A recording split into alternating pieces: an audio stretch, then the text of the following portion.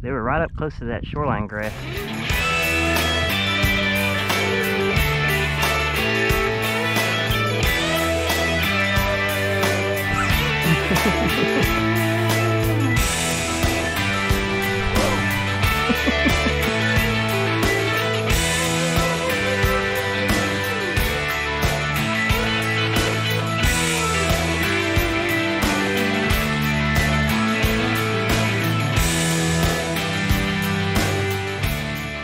Hey, what's up, y'all?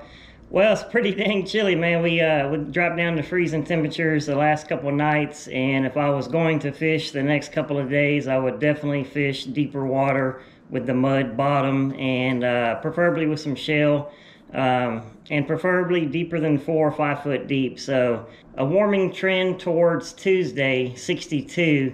So on the afternoon of Tuesday, it is possible that that I would feel confident in going in shallow on the warmer afternoon. Also, the rest of the week is going to be high 60s, and then Saturday it gets up to 70, and our lows are not too bad. So I usually like for that water temp to warm up a little bit, and the overall temperature, and if it'll warm up a little bit, then I feel comfortable with fishing in shallow early in the morning like I did in the last video. So it's one of those things, I just put my hand down in the water and say, yeah, you know, this is going to work for catching reds in shallow. So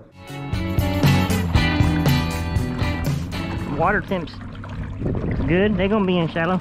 But definitely on the warmer afternoons, if I was going to fish in the afternoon, then I would go shallow. I would at least go through there and see if I can see some activity, some bait fish, you know, popping or flipping. And if I don't see that bait fish activity happening in shallow, then I personally won't even go in there. So I'll stick to the deeper water. Shoreline grass, a freaking amazing type of structure that holds fish.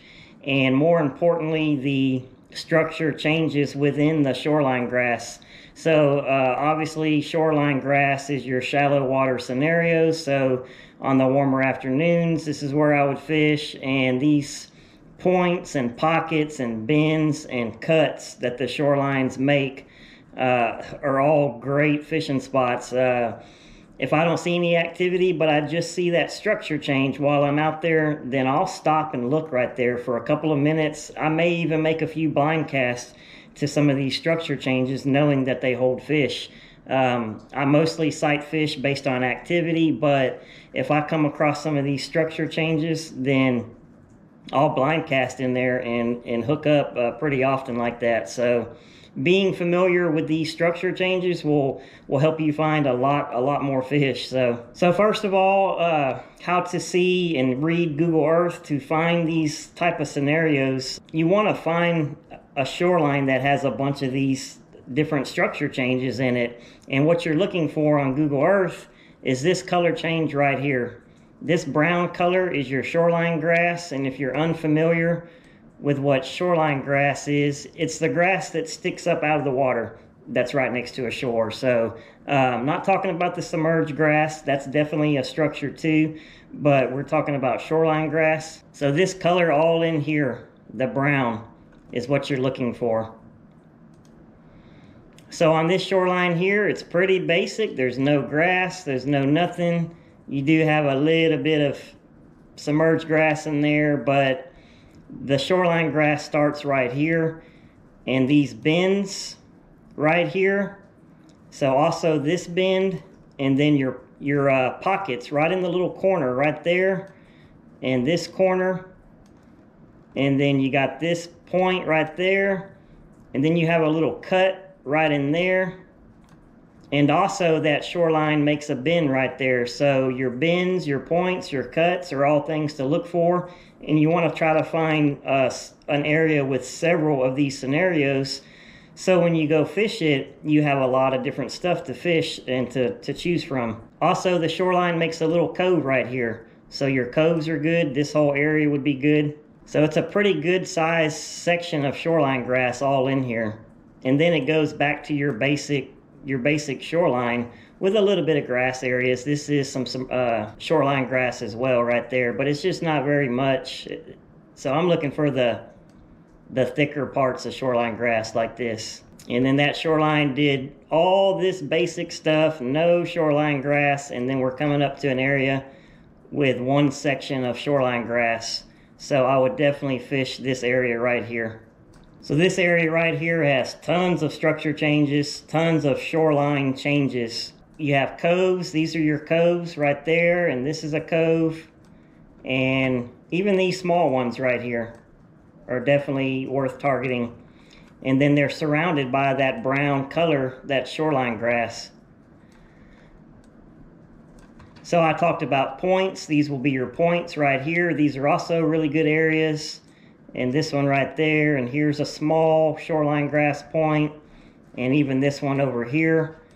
So we got tons of areas right in here that have all kinds of structure changes and shoreline grass changes. So this would be a really good area to target. We also talked about cuts. So this is what a cut looks like. It can also be referred to as a creek mouth. This is a little bitty one.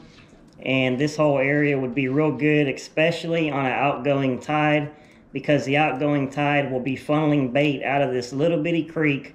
And those fish know that, and they'll be staged up right out in here, waiting for that bait to come out there, and then they'll ambush them. Here's some more scenarios right here. You got your shoreline grass, big old patch of it too, real wide. It comes out real far from the shore.